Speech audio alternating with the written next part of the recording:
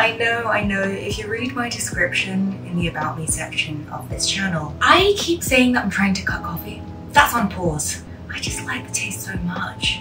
And recently, my stomach hasn't been reacting as poorly to it, so, you know, since I'm here anyway, I don't know if you can see these nails.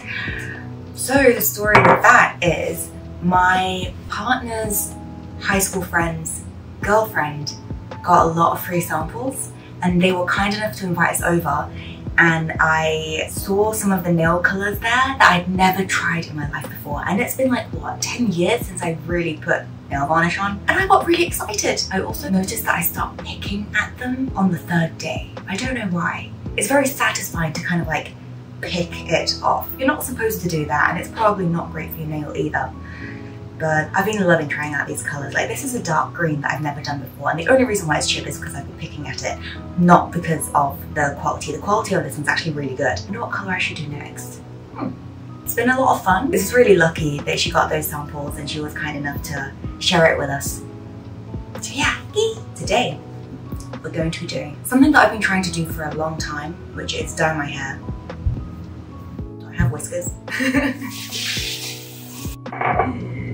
Alright, let me show you what we're going to be getting up to today. Hello, I am back. Okay, so I've put on a top that I don't mind getting wrecked, kind of. The reason is because this is what we're going to be doing today. Dun dun dun, dun dun. Apparently, I need to first do this. I am not well versed in dyeing hair. Okay, let me refresh. I was going to go to a hair salon in early August. And then I was going to do, like, what is it called? The balayage. I think that's what it's called. And then I had my friend's wedding to go to. For all the bridesmaids, I think we were supposed to have more natural color, whereas I was going to go with a wackier color, and I didn't want to be like, you know, the one that stands out in a bad way. So I decided to dye my hair afterwards. When I came back to the States, the wedding was in London. Here's the vlog in case you haven't seen it. I came back, I was messaging and doing some research on which hairdressers to do it with. And then I found out, maybe it's just because I don't dye my hair that often, it's actually not cheap at all. I should have done it at a cheaper hair salon in Asia, but I didn't. I think I was quoted like $500 or something. So I thought, okay, you know what, scrap that. I'm going to buy my own and then figure it out. One thing to note is I have pretty sensitive hair. I mean, no, sensitive scalp. You must be thinking like, oh, why are you bleaching your hair if it's sensitive? I want the color. I was originally gonna go pink, but this is blue. But that's a separate matter. So I don't dye close to my scalp, close to my roots. What I have to do is do some sort of an artistic gradation. Basically, my job today is to make sure that I don't come out of this looking silly. I hope that's possible. This is the L'Oreal Paris something Hyper Platinum Advanced Lightening System. It lightens up to 8 levels, which I don't even know if I'll need because my hair is darker, but it is relatively thin. Okay, I have to read the instructions because I do not know how to do this. Ooh, gloves. Oh, gloves. Oh, here's the second one.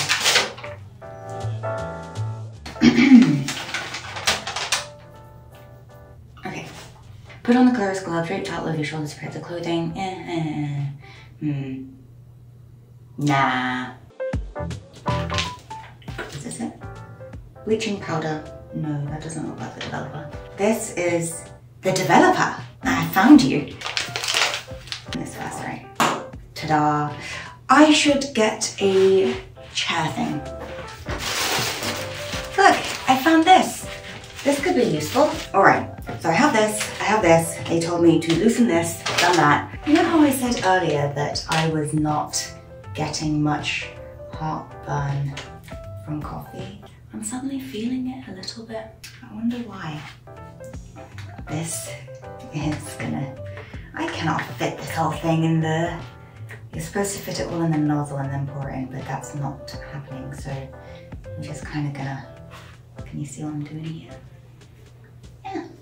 Okay, I should watch what I'm doing instead of the camera. I think that's empty. That's done. All right, I'm like just chucking everything in the sink. There's white powder everywhere. It looks dodgy, but hopefully we'll be okay. Oh wait, I was supposed to put gloves on. Hello.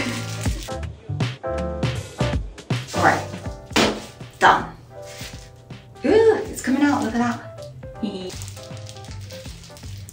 Is this the way that you guys use your toothpaste? I always like it when I squeeze it from one end to the end. Then, you know, when it runs out, you'll know when you run out, as opposed to squeezing it from the middle all the time. It just gets kind of messy, doesn't it? Ta-da! All squeezed out. Until it becomes rich and creamy. I don't know how I'm supposed to tell when it becomes rich and creamy. Now, to avoid it from bursting, I'm going to open it. Never smell hair dye. Never smell hair dye. It smells poisonous. Lightning preview test. I did not do that. My hair is probably... Oh wow, this goes really blonde. I did not realize. Do not use on relaxed hair. What does that mean? Do not use on relaxed hair. My hair is relaxed. Because my hair's supposed to be stressed. 1, 2, 3, 4, 5, 6, 7. Oh, that goes really blonde. Oh, I see what they're doing. So first I'm going to do the very tips. I need to decide how far I want the blondness to go, because if it goes too far up, it might look kind of bad. I should have done this research beforehand. But essentially, it's 20 to 30 minutes, and then an additional 20 minutes. Do not exceed 60 minutes. We're going to look up a reference photo to see what looks good. Dip dye, is that what it's called? These are the photos that I'm getting. It's so hard to type with the gloves. Those look really cool, but I'm not sure if I can go that high up. Wait, I need a timer. The timer is ready and start. Let's do this.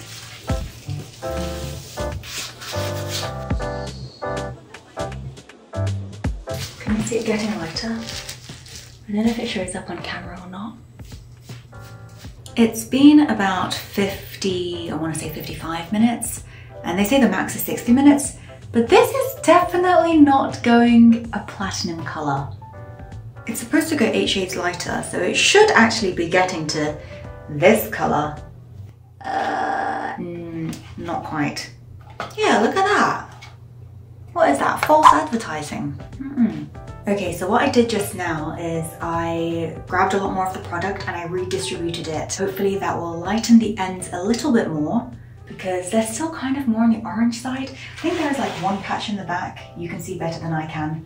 That might be a little bit funky. I just washed off the bleach. It's a lot darker than I expected still, but maybe it's just because it's wet. I put on the purple shampoo, which you're supposed to do with the gloves, which I did, and you're supposed to keep this on for 5 minutes. So I'll do that and then I'll wash that off. Then I can finally condition with this thing, and then we'll see whether or not it actually does anything to the color. I need to leave it on for 3 to 20 minutes. I can do multiple applications until desired color is achieved. Guys, I just made an absolute mess. I accidentally spilt coffee, so everything is... Look, the paper towels. How am I going to use the paper towel? This space is going to stink of coffee for a long time. You see, this is what I mean. Coffee just hates me. It is not a healthy, balanced, reciprocal relationship. There's obviously a vendetta.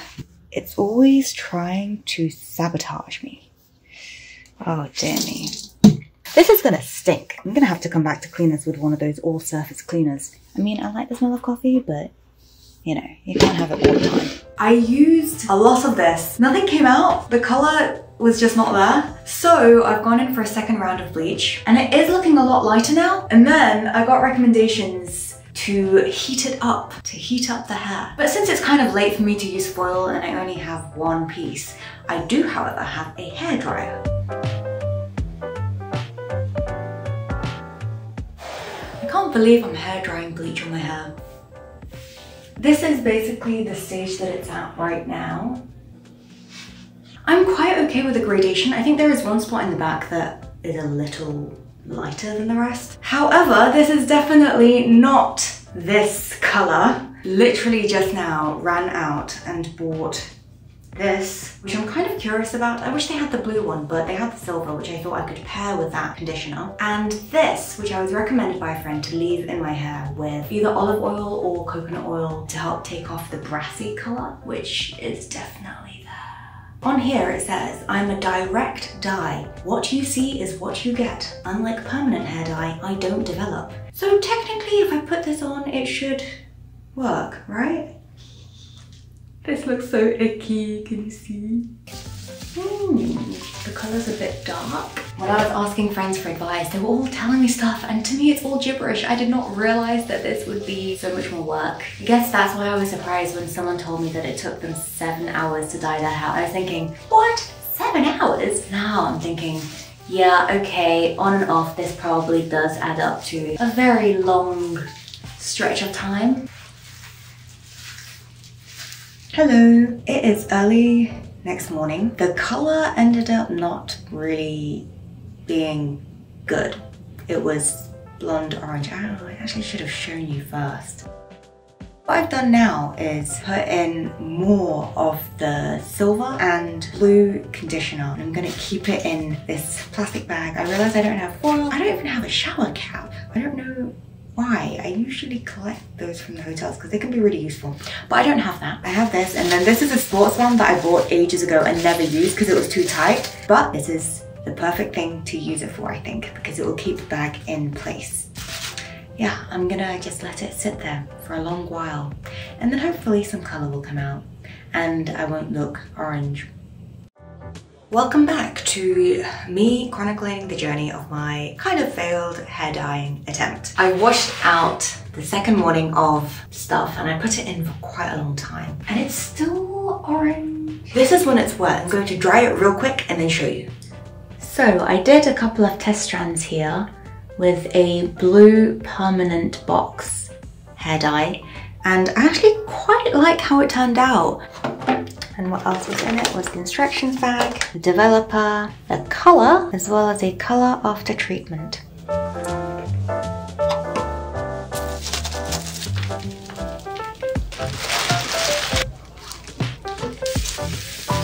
The DIY plastic cap is back on, and now we wait. You guys, I messed up.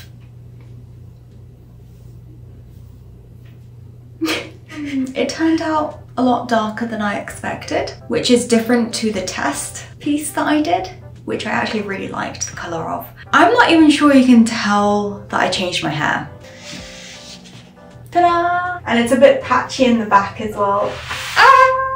What did I do? Okay, well, no matter what, I definitely need to let my hair fix itself and repair itself for a bit, and then maybe I can come back in to fix it and somehow lighten it. How does permanent hair dye work? Does it wash out?